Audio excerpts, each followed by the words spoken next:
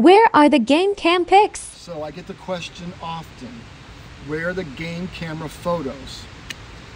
We do have a few. I have some from Kentucky that witnesses have sent me. And these aren't blob squatches, it's not pareidolia. It's pretty convincing. But they told me, listen, I don't want trespassers. I don't want the media. I don't want hunters on my property. I don't want to be ridiculed by my friends and family. But you're allowed to show these in your presentations, which I do. If you ever come to one of my presentations, you can see one and you can decide for yourself. But we don't have a lot of them. And the reason is, Bigfoots are highly intelligent. It's not a big dumb gorilla. If it was a big dumb gorilla, we'd have it in a cage by now. These creatures have a high environmental IQ.